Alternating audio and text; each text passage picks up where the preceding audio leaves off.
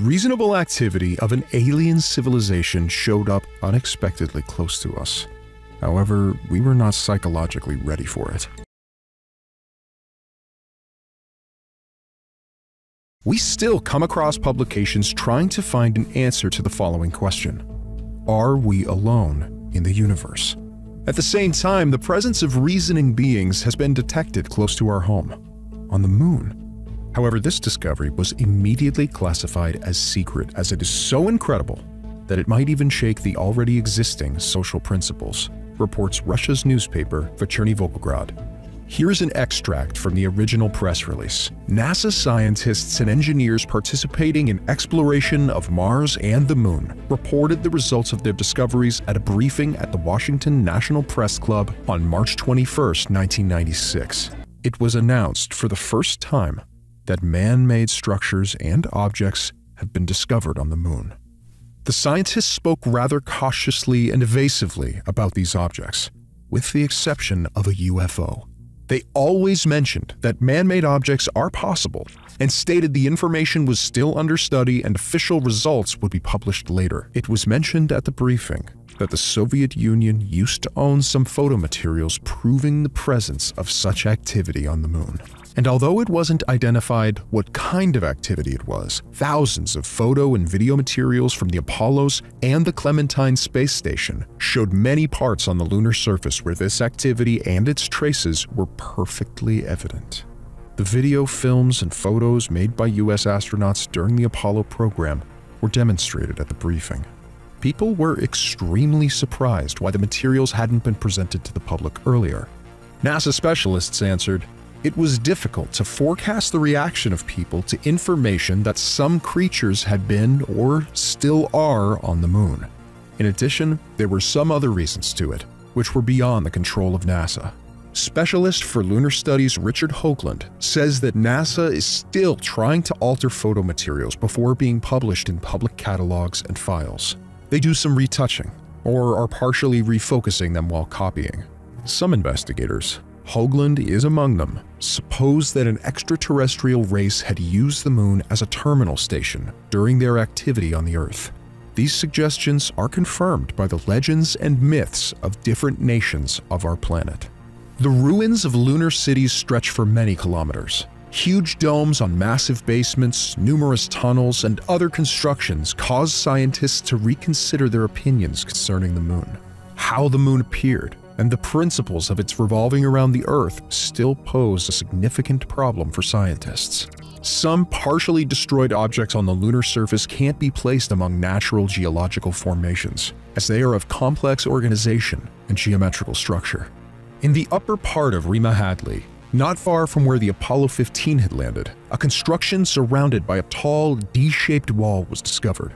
As of now, different artifacts have been found in 44 regions. The NASA Goddard Space Flight Center and the Houston Planetary Institute are investigating the regions. Mysterious, terrace-shaped excavations of rock have been discovered near the Tycho crater. The concentric, hexahedral excavations and the tunnel entry on the terrace side can't result from natural geological processes. Instead, they look like open-cast mines. A transparent dome raised above the crater edge was discovered near the crater Copernicus. The dome is unusual, as it is glowing white and blue from the inside. A rather unusual object, which is unusual indeed even for the Moon, was discovered in the upper part of the factory area. A disk of about 50 meters in diameter stands on a square basement, surrounded by walls. In the picture, close to the rhomb, we can also see a dark, round embrasure in the ground, resembling an underground Caponier entry. There is a rectangular area between the factory and the crater Copernicus, 300 meters wide, 400 meters long. Apollo 10 astronauts took a photo of a 1-mile-long object called Castle, which is at the height of 14 kilometers and casts a distinct shadow on the lunar surface. The object seems to consist of several cylindrical units and a large conjunctive unit. The internal porous structure of the castle is clearly seen in one of the pictures, which gives the impression that some parts of the object are transparent. As it turned out at the briefing where many NASA scientists were present, when Richard Hoagland had requested originals of the castle pictures for the second time, no pictures were found at all. They disappeared, even from the list of pictures made by the Apollo 10 crew. Only intermediate images of the object were found in the archives, which unfortunately don't depict the object's internal structure. When the Apollo 12 crew landed on the lunar surface, they saw that the landing was observed by a half-transparent pyramidal object. It was hovering just several meters above the lunar surface and shimmered with all the rainbow colors against the black sky. In 1969, when the film about astronauts traveling to the Sea of Storms was demonstrated, the astronauts saw the strange objects once again, which were later called striped glasses. NASA finally understood what consequences such kind of control could bring. Astronaut Mitchell answered the question about his feelings after his successful return. "My neck still aches as I had to constantly turn my head around because we felt we were not alone there. We had no choice but to pray." Johnston, who worked at the Houston Space Center and studied photos and video materials made during the Apollo program, discussed the artifacts with Richard Hoagland and said that the NASA leadership was awfully annoyed with the significant number of bizarre, to put it mildly, objects on the moon. It was even said that piloted flights to the moon might be banned. Investigators are especially interested in ancient structures resembling partially destroyed cities. Photos reveal an astonishingly regular geometry of square and rectangular constructions. They resemble our cities seen from the height of 5 to 8 kilometers. A mission control specialist commented on the pictures. "Our guys observed ruins of the lunar cities, transparent pyramids, domes, and God knows what else, which are currently hidden deep inside the NASA safes, and felt like Robinson Crusoe when he suddenly came across prints of bare feet on the sand of the desert island." What do geologists and scientists say after studying the pictures of lunar cities and other anomalous objects? They say that such objects can't be natural formations. We should admit, they are artificial, especially the domes and pyramids. Reasonable activity of an alien civilization showed up unexpectedly close to us. We were not ready for it psychologically, and some people hardly believe they are true even now.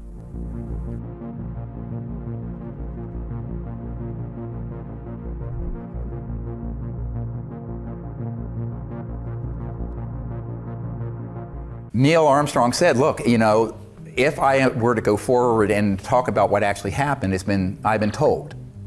Neil Armstrong said this to us, that my wife, my children, and my grandchildren would all be killed, that they would take us out somehow, some terrible accident. And he says, "I'm not going to talk about it." Here is an extract from the original press release. NASA scientists and engineers participating in exploration of Mars and the Moon reported the results of their discoveries at a briefing at the Washington National Press Club on March 21, 1996. It was announced for the first time that man-made structures and objects have been discovered on the Moon. The scientists spoke rather cautiously and evasively about these objects, with the exception of a UFO. They always mentioned that man-made objects are possible and stated the information was still under study and official results would be published later. It was mentioned at the briefing that the Soviet Union used to own some photo materials proving the presence of such activity on the Moon. And although it wasn't identified what kind of activity it was, thousands of photo and video materials from the Apollos and the Clementine space station showed many parts on the lunar surface where this activity and its traces were perfectly evident. The video, films, and photos made by US astronauts during the Apollo program were demonstrated at the briefing. People were extremely surprised why the materials hadn't been presented to the public earlier. NASA specialists answered, "It was difficult to forecast the reaction of people to information that some creatures had been or still are on the Moon. In addition, there were some other reasons to it, which were beyond the control of NASA." Specialist for lunar studies Richard Hoagland says that NASA is still trying to alter photo materials before being published in public catalogs and files. They do some retouching, or are partially refocusing them while copying. Some investigators, Hoagland is among them, suppose that an extraterrestrial race had used the Moon as a terminal station during their activity on the Earth. these suggestions are confirmed by the legends and myths of different nations of our planet. The ruins of lunar cities stretch for many kilometers. Huge domes on massive basements, numerous tunnels, and other constructions cause scientists to reconsider their opinions concerning the moon. How the moon appeared and the principles of its revolving around the Earth still pose a significant problem for scientists. Some partially destroyed objects on the lunar surface can't be placed among natural geological formations, as they are of complex organization and geometrical structure. In the upper part of Rima Hadley, not far from where the Apollo 15 had landed, a construction surrounded by a tall, D-shaped wall was discovered. As of now, different artifacts have been found in 44 regions. The NASA Goddard Space Flight Center and the Houston Planetary Institute are investigating the regions. Mysterious, terrace-shaped excavations of rock have been discovered near the Tycho crater. The concentric, hexahedral excavations and the tunnel entry on the terrace side can't result from natural geological processes. Instead, they look like open-cast mines. A transparent dome raised above the crater edge was discovered near the crater Copernicus. The dome is unusual, as it is glowing white and blue from the inside. A rather unusual object, which is unusual indeed even for the moon, was discovered in the upper part of the factory area. A disk of about 50 meters in diameter stands on a square basement, surrounded by walls. In the picture, close to the rhomb, we can also see a dark, round embrasure in the ground, resembling an underground Caponier entry. And so we reached out to him and invited him to come to those events, and he politely declined and told us that it was made very clear to him and the other Apollo astronauts who witnessed this first event, where when we landed at the crater on the moon, the rim at the top of the crater was, quote, crowded with UFOs, craft that were up there, multiple of them, and that these were filmed. I know people personally who've seen that film. There was a rectangular area between the factory and the crater Copernicus, 300 meters wide, 400 meters long. Apollo 10 astronauts took a photo of a 1-mile-long object called Castle, which is at the height of 14 kilometers and casts a distinct shadow on the lunar surface. The object seems to consist of several cylindrical units and a large conjunctive unit. The internal porous structure of the castle is clearly seen in one of the pictures, which gives the impression that some parts of the object are transparent. As it turned out at the briefing where many NASA scientists were present, when Richard Hoagland had requested originals of the castle pictures for the second time, no pictures were found at all. They disappeared, even from the list of pictures made by the Apollo 10 crew. Only intermediate images of the object were found in the archives, which unfortunately don't depict the object's internal structure. We did go to the moon, but some of the footage, it doesn't make sense because the flag is moving. Now the reason for that, and this is where people say we didn't go to the moon, it was all hoax and filmed in a basement up in New York. The truth is we went, but during the lunar orbiter, going back before the Apollo mission, we actually were circling the Earth taking the first early digital photographs. And as you know from the testimony of Disclosure Project witness Carl Wolf, there were structures on the moon that were artificial. Some were newer and some were very ancient.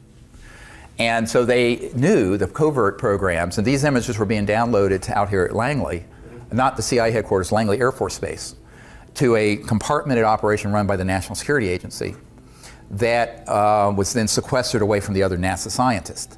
But the people running that project, the deep black people in those projects, knew that it was likely we were going to encounter something not of this world or a UFO when we landed. Therefore, they had filmed some footage that they could splice in if something started happening. So during the live transmission, if something started happening, there's a delay that went through this National Security Agency filter, and they could immediately, instantly put in. And that's why there's a couple frames where the American flag is moving. Well, there's no atmosphere on the moon, okay? Which was the one mistake they made in that whole plan. That's the telltale giveaway. When the Apollo 12 crew landed on the lunar surface, they saw that the landing was observed by a half-transparent pyramidal object. It was hovering just several meters above the lunar surface and shimmered with all the rainbow colors against the black sky. In 1969, when the film about astronauts traveling to the Sea of Storms was demonstrated, the astronauts saw the strange objects once again, which were later called striped glasses. NASA finally understood what consequences such kind of control could bring. Astronaut Mitchell answered the question about his feelings after his successful return. My neck still aches as I had to constantly turn my head around because we felt we were not alone there. We had no choice but to pray. Johnston, who worked at the Houston Space Center and studied photos and video materials made during the Apollo program, discussed the artifacts with Richard Hoagland and said that the NASA leadership was awfully annoyed with the significant number of bizarre, to put it mildly, objects on the moon. And so when they stepped out, of course, you know, and we're approaching actually, before they even landed, they saw them. So they were already with this sort of pre-prepared film that looked very, very good, except for this one error. And so Neil Armstrong and Buzz Aldrin know for a fact. Now, Neil Armstrong said, look, you know, if I were to go forward and talk about what actually happened, I've been told, Neil Armstrong said this to us, that me, my wife, my children, and my grandchildren would all be killed, that they would take us out somehow, some terrible accident. He says, I'm not going to talk about it. Now, Buzz Aldrin has just basically, he sort of had a nervous breakdown after this and was actually at an Air Force facility. I know a man that was there with him, and he confided that this is also what happened. I also know Buzz Aldrin's sister, who pulled me aside and says, yes, you're absolutely right, that is what happened, but it's not my job to out Buzz Aldrin on this. If he's ready and he's able and allowed, he will speak about it. But you have to understand, enormous pressure was put on these men never to speak about what actually happened. It was even said that piloted flights to the moon might be banned. Investigators are especially interested in ancient structures resembling partially destroyed cities. Photos reveal an astonishingly regular geometry of square and rectangular constructions. They resemble our cities seen from the height of 5 to 8 kilometers. A mission control specialist commented on the pictures. Our guys observed ruins of the lunar cities, transparent pyramids, domes, and God knows what else, which are currently hidden deep inside the NASA safes, and felt like Robinson Crusoe when he suddenly came across prints of bare feet on the sand of the desert island. What do geologists and scientists say after studying the pictures of lunar cities and other anomalous objects? They say that such objects can't be natural formations. We should admit, they are artificial, especially the domes and pyramids. Now, one of the things that Neil Armstrong was overheard saying, and this was reported in Timothy Good's book, Above Top Secret, is that Neil Armstrong stated that we were essentially warned off the moon. That in other words, these civilizations did not want us going to other moons or planets to colonize them with the consciousness of nationalism and the Cold War. Because remember, the Apollo project was really a proxy for the Cold War. The United States was in a complete panic when Sputnik overtook our space program, the Soviets. And so the race to the moon was part of, and always was part of, the military competition between two huge superpowers, the old Soviet Union and the United States of America. And so when we went there, but we went there not as a peaceful world civilization, but as a competing Cold War effort that were armed with thousands of thermonuclear weapons, hydrogen bombs, pointed at each other. That was not the consciousness that the ETs want to see us going into space with. They want us going into space with the consciousness of peace and cooperation, not militarism and war. So that's sort of your, let's say if there's an entry ticket to space exploration, that's the main one. And we haven't quite reached that point, have we?